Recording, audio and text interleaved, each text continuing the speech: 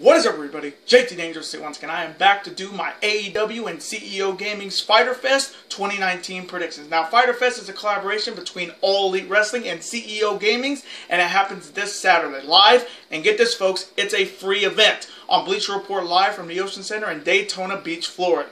Now, this card for this event is pretty damn stacked if you ask me. We got 8 huge matches, so I am very excited to do my Fyter Fest predictions for you guys this year, and I hope you guys do enjoy. Now, our record coming into Fyter Fest this year after our last AEW event, which was AEW's first pay-per-view, Double or Nothing in Vegas, we went 7-2. So we're starting off AEW predictions on the channel on a good note, and I'm looking to keep it that way. So home in this video, we will continue the winning ways. We're on a 1 pay-per-view winning streak. Hopefully in this video, we make it 2. Hopefully. Now, this is the second video of a combined 4 video day on the channel today, so I hope you guys are able to watch all these videos. Always show your support on the channel by watching these videos, super kicking those like buttons, hitting that notification bell, commenting your picks and your opinions in the comment sections down below. Now, if this is your first time watching my channel today, as a first-time viewer, this is your first video, boy, pick to go in if you're a huge fan of All Elite Wrestling and being the elite like myself, and you're ready for this Fyter Fest event in Daytona Beach, Florida. Welcome to the Dangerous Lions. I am JT Dangerous, and welcome to the club, because this club is just 2.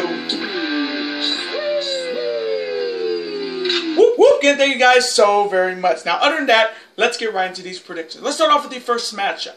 It is a triple threat tag team battle where the winner gets a huge advantage for All Out. On one side, they are making their AEW debut. They are known as the Private Party.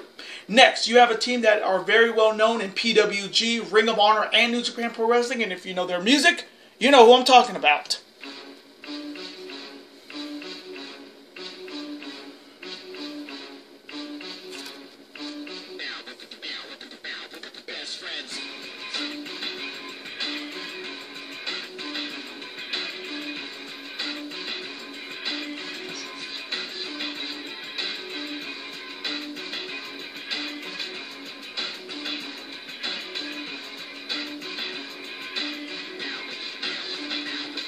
They are the team of Beretta and Chucky T, the Best Friends. And finally, you have the team representing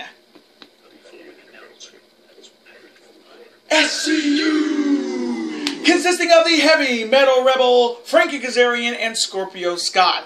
Now, this matchup is definitely big because whoever wins this matchup will advance to All Out in Chicago on August 31st at the sold-out Sears Center, and they will earn a first-round bye in the tournament to crown the very first AEW Tag Team Champion. So this matchup is definitely big if you want to have that first round bye advantage. So coming from me in this triple threat tag team matchup with a lot at stake for All Out and determining the first ever AEW Tag Team Champions.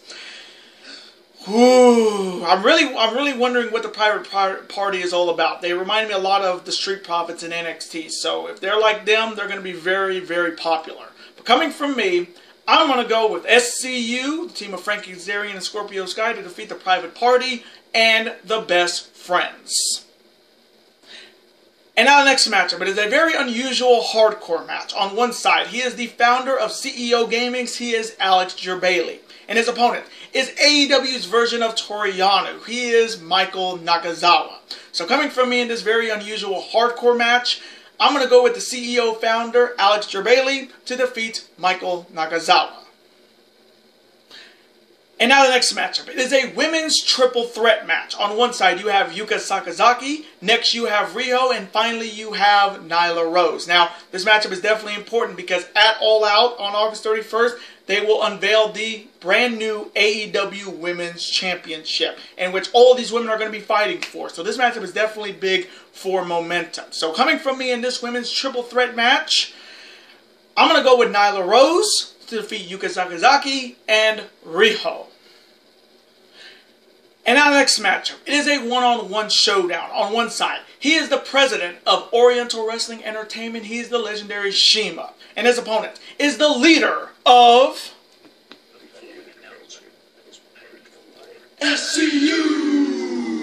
He is the former Ring of Honor World Champion, the first ever Grand Slam winner in Ring of Honor's history, a multiple-time X Division and Tag Team Champion. And if you know his music, his old TNA music, you know who I'm talking about.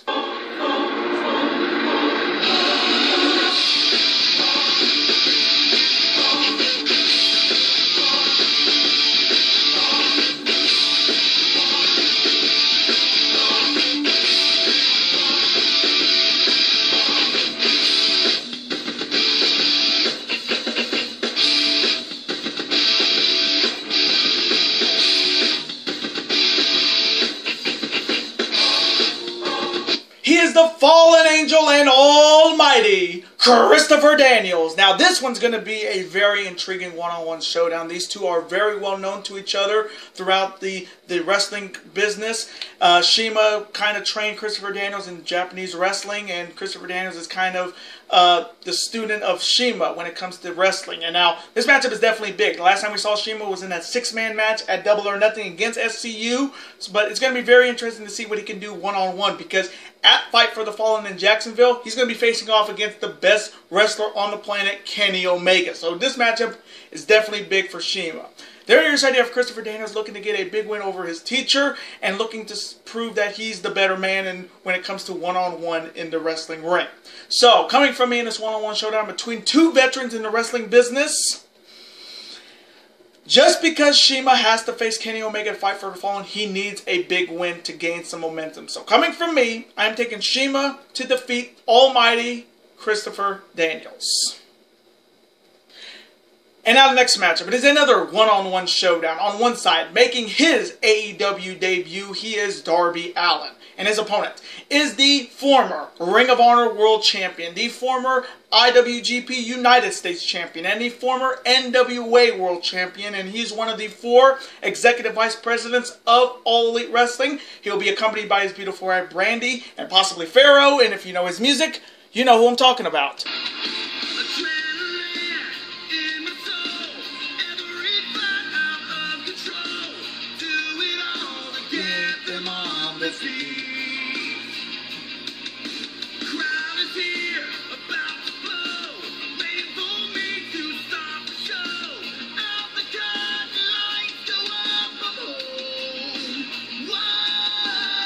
He is the American Nightmare Cody. Now, I'll be honest, I do not know a lot about Darby Allin. If you watch Road to Fyter Fest, you saw his story, and it looks very intriguing. But this is a big match for him, and quite possibly his biggest match of his wrestling career. But he can definitely get it done, and he could pull off a big upset. Then on your side, you have Cody coming off quite possibly his best match in his wrestling career at Double or Nothing, and easily the best entrance in AEW's history, destroying Triple H's throne to begin when he first came out by defeating his brother in a bloodbath against Dustin Rhodes. And then we will see the Rhodes brothers once again tag team for the first time since they left the WWE, when they will face the Young Bucks at Fight for the Fallen in Jacksonville in a tag team dream matchup. So this matchup is definitely big for Cody when it comes to momentum. So coming from me in this one-on-one showdown, don't be surprised Darby Allin pulls off the upset, but coming from me, I'm going to go with the American Nightmare Cody to defeat Darby Allin. And now the next matchup, and this is a one-on-one showdown I'm going to be very excited to see. On one side, you have the bad boy, Joey Janela, and his opponent is the new IWGP United States Champion. He is Death Rider, Jon Moxley. Now, this matchup could definitely be match of the night, because these two find a way to always make any one-on-one matchup fantastic. Now, the last time I saw Joey Janela wrestle one-on-one was against Hangman Page at All In last September. But this is his first AEW matchup of 2019.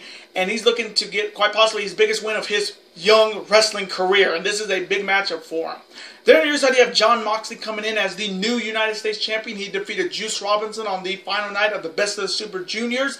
And he will be also making his debut in this year's G1 Climax. So if you've been waiting to see Jon Moxley in quite possibly the biggest tournament in wrestling in the summer when it comes to New Japan Pro Wrestling, you're going to get to see Jon Moxley against some of the best superstars in New Japan Pro Wrestling, like Jay White, like Hiroki Goto, like Tomohiro Ishii, Tetsuya Naito. But just the fact that Jon Moxley came out after Double or Nothing, attacked Jericho, attacked Kenny Omega, which that is the other big matchup at All Out, Jon Moxley versus Kenny Omega, a dream showdown that a lot of people have been waiting to see. So, coming from me in this huge one-on-one showdown between the Bad Boy and Death Rider, ooh, I wouldn't be surprised this matchup turns into like a street fight. I would love to see this match turn into a street fight. But coming from me, I am taking Death Rider, Jon Moxley, to defeat the bad boy, Joey Janela, in a banger. And now the next matchup. It is a very big fatal 4-way match. On one side, you have the hardcore independent star, Jimmy Havoc. Next, you have the son of Luke Perry, Jungle Boy. Next, you have easily wrestling's best heel, Maxwell James Freeman, MJF, and finally you have the man who will be vying to become the very first AEW World Champion at All Out in Chicago against Y2J Chris Jericho. He was the winner of the Casino Battle Royal, and if you know his music, his old music, you know who I'm talking about.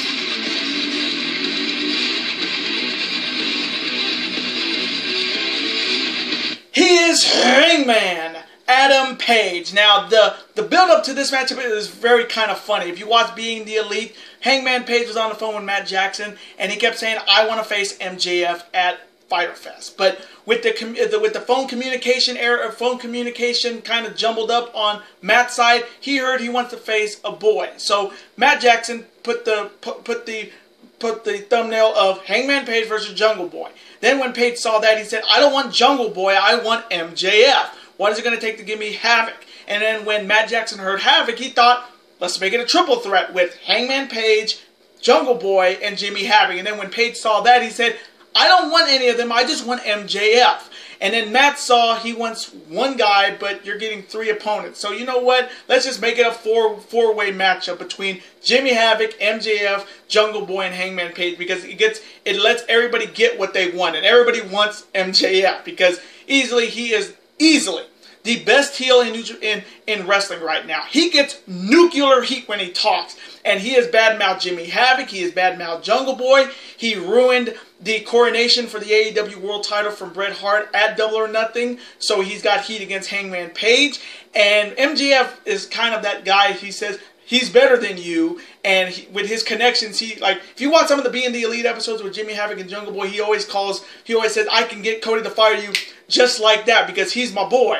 But he's just a perfect heel. Now, this is going to be my first time seeing Jungle Boy. I know he's the son of the late Dylan McKay, Luke Perry, if you're a huge Beverly Hills 90210 fan. This is going to be my first time seeing him. I saw Jimmy Havoc last year in Ring of Honor, and he was doing some crazy stuff with a staple gun and a picture, and doing the paper cut thing with the poster, just paper cutting he's one of those hardcore styles I like, and I would love to see him and John Moxley one-on-one for sure. But this matchup is definitely big for Hangman Page because he needs momentum. He's got quite possibly his biggest match in his singles career against Jericho to crown the first ever AEW World Champion at All Out, which is sold out. So this matchup is definitely big for the Hangman. So coming from me in this big fatal 4-way matchup, oh man, you can go either way. 4-way matches are always hard to predict. You got a 1 in 3 chance you're going to get it right. But coming from me, because he needs the momentum, I am taking Hangman Adam Page to defeat MJF, Jungle Boy, and Jimmy Havoc in a banger. And now the main event. It is a 6-man tag team battle. On one side, they are the new 2-time AAA Tag Team Champions, the team of Pentagon Jr. and Fenix. And their partner is known as the Laredo Kid. And their opponents are representing the Elite. The Elite, consisting of the former AAA Tag Team Champions and easily the greatest tag team in the world today. And if you know their music, you know who I'm talking about. In Daytona Beach, you ready for a...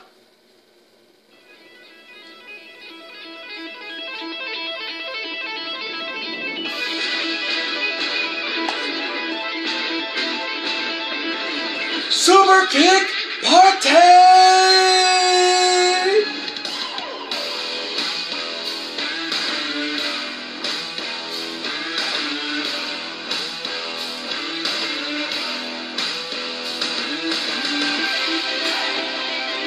They are Matt, Nick, the Young Bucks, and their partner is easily the best wrestler in the world today, the former IWGP Heavyweight Champion. He is the cleaner, and if you know his music, his old music, you know who I'm talking about.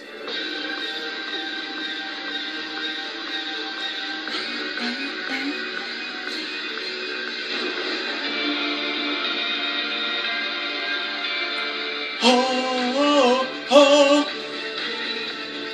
Oh, oh, oh.